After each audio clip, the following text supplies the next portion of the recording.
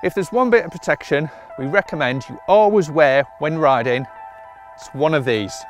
If you don't, other mountain bikers are going to give you a load of grief, and you're also putting yourself in danger, because if you go over the handlebars and land on your head, you're looking at a concussion, fractured skull, or worse.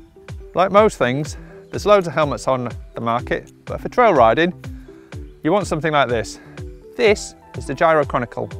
It has extended rear coverage, but there's still plenty of ventilation to keep you cool on a hard ride. It also has a MIPS liner inside, and there's a couple of other trail features we're going to look at in a bit more detail.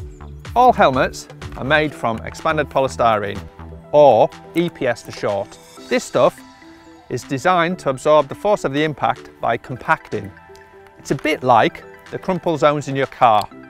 The thing is about EPS, once it's crumpled, it doesn't spring back, which is why you should replace your helmet if you have a big accident. However, some manufacturers mix an elastomer into the EPS to help it recover from smaller impacts. We're also starting to see helmets using a dual density EPS with hard and soft layers. The idea being the soft EPS absorbs smaller impacts, with the hard stuff kicking in when things get really serious.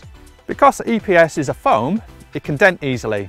So to protect it, it's covered with a thin plastic called a microshell.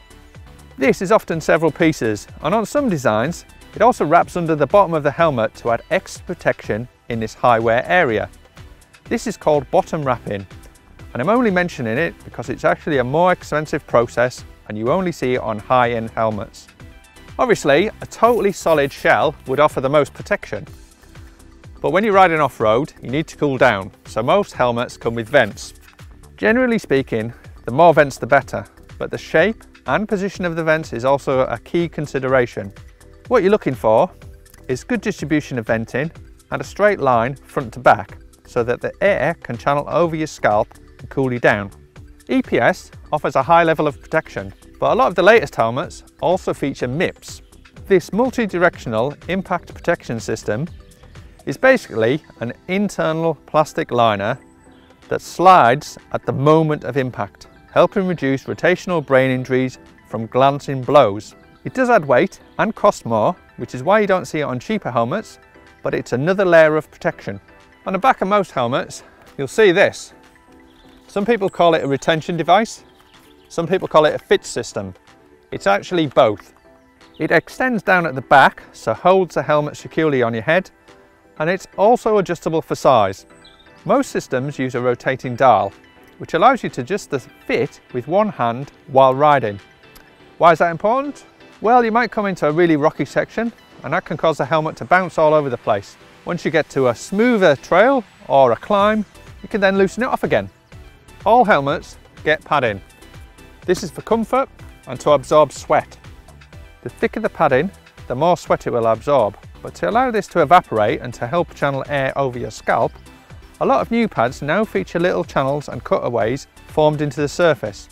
Some helmet pads are also impregnated with metallic particles to help reduce odour, but you'll still need to wash them. When you do that, a one-piece pad is better than lots of little pieces, which can easily get lost in the washing machine. This bit is the peak or visor, and on most modern trail helmets it should be adjustable, so you can get it out of the way when you're riding along. And when I say adjustable, it has to be more than a couple of millimeters, and there's no point tilting it out of the way if it falls down again. It needs a solid attachment system.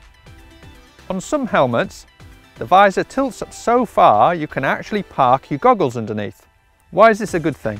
Well, it allows you to push them out of the way on a climb so you don't get any condensation, but then you can pull them back down quickly and easily for the following descent. To keep the goggle strap in place, some helmets have a channel around the side, and on some there's even a little clip at the back. A lot of new helmets also come with integrated accessory mounts, so you can clip on a GoPro or a headlight. There's also a couple of helmets available now that allow you to attach a chin bar.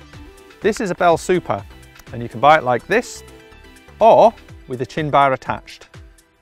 The chin bar is also available aftermarket, so if you find yourself riding harder or taking more risks, you can upgrade at a later date.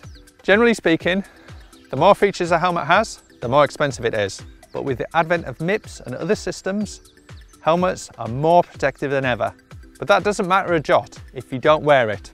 Mountain biking is unpredictable and it can catch you out. So when you've bought your new helmet, make sure you wear it.